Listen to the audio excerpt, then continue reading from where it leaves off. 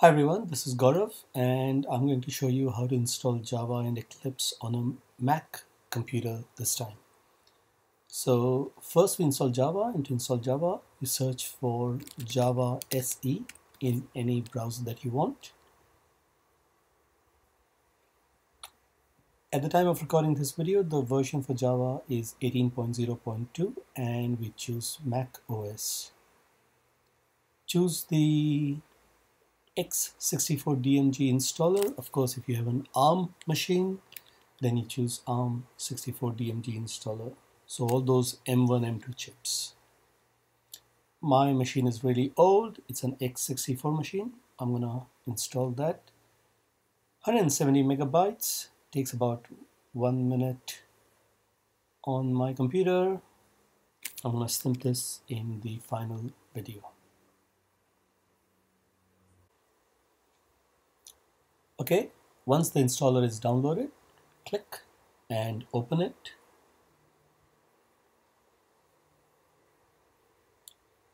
Double click on the JDK 18.0.2 package. If you get a warning, it means that you have to edit your security settings, security and privacy. Click on the padlock, fingerprint, biometrics, password, whatever it is, and click on open anywhere. Then you can open it and carry on, password, and installation is complete. You can move the installer to the bin, and now we'll go and install Eclipse. To install Eclipse, search for Eclipse IDE for Java developers. You can click on the first link you want, which is eclipse.org. Over here you can see that this package was released in 2013, so we want the new package which is available here. The current package at the time of recording this video is 2022-06, and again it's x64, not ARM architecture. If you have ARM architecture, then you use the other one. So again, x86_64 and download. Now this will download the Eclipse installer only. And when we run that installer, we can choose which package do we want to install on our machine. So let that download.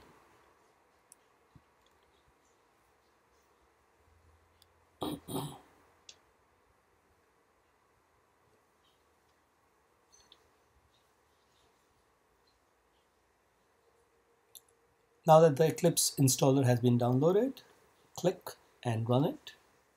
Again, the same thing, security and privacy, padlock has been opened, and open anywhere, and open. You can see that there's an Eclipse installer application. Do not move it to applications. That's the wrong thing to do. Double click on Eclipse installer and open.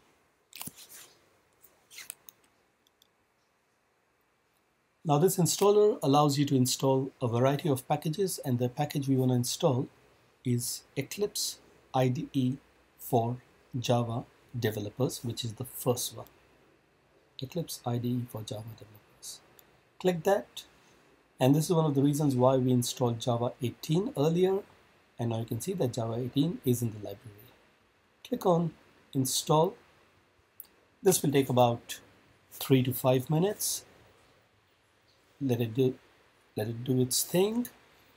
I'm going to snip this in the final video as well.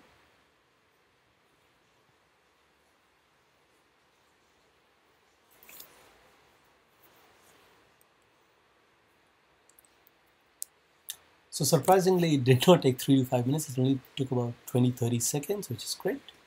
and we can click on launch.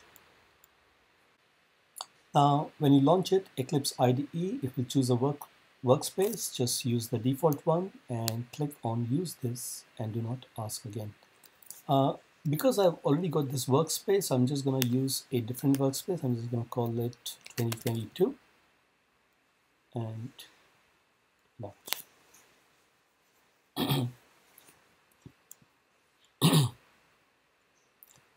When you open Eclipse for the first time, it will show you a welcome screen, and you can hide it by clicking this hide button. On my computer, it's dark mode. You can always change between light mode and dark mode. Now this completes our Java and Eclipse setup, but for the sake of completeness, I'm also going to show you how to import the source code package for comp 1010. For that, click on Import Projects, click on General, click on Existing Projects into Workspace, click on Select Archive File and browse. And then this is the file that we are going to give you, which is comp1010_source codes. Click on that. If everything goes well, there will be a project which has a tick mark against it, and you can finish. Now, if everything is fine, the project will not have any red cross or red exclamation. When you double click on source, there are lots of packages.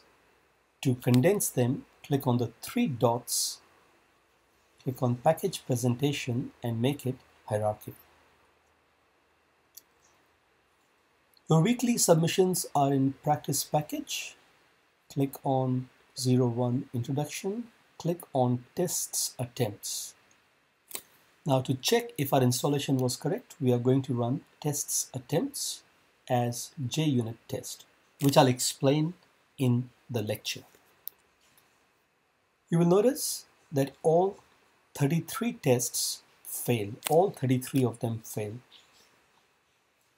So what I'm going to do is I'm going to complete the implementation for one of them, which is the cube function.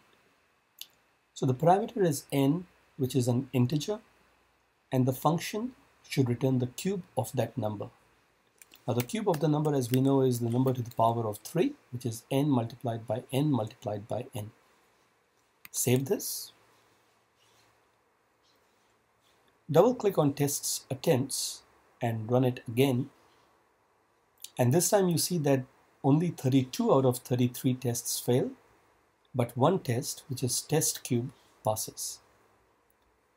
You can also run a single test in isolation. So first we have to identify where it is.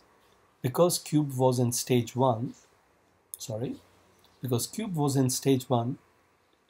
its test is in stage 1 test. And here it is. Test cube. Double click on that.